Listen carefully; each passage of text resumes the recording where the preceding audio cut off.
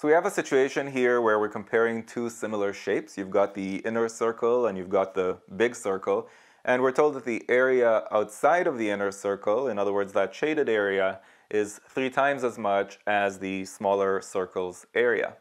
But the thing is that the shaded area is not a shape that I know how to work with. I mean, it's just a ring. But if I add the shaded area to the inner circle, that's a circle. Right? If we add the two together, so if I build a ratio, ring to small circle to big circle, I would say that that's a ratio of 3 to 1 to 4. So the third column is my inference column, and it's where I put in the sum of the first two columns. But now just looking at the two columns on the right side, we have small circle to big circle is 1 to 4. And this is a 2-dimensional ratio because we're comparing areas. For the question itself, it looks like we're interested in a 1-dimensional ratio because they're talking about lengths. I mean, a circumference is a length after all.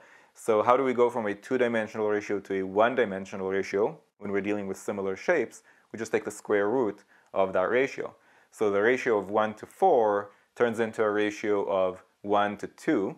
And now we can finish this off and say that the circumference of the big circle is exactly 2 times as big as the circumference of the small circle. If you found this video useful, go to quantreasoning.com for a lot more where that came from. You should also click that like button and let me know in the comments below what you'd like me to make future videos about. And of course, if you haven't yet subscribed, go ahead and do that and click that bell below so you get notified about future videos. See you next time.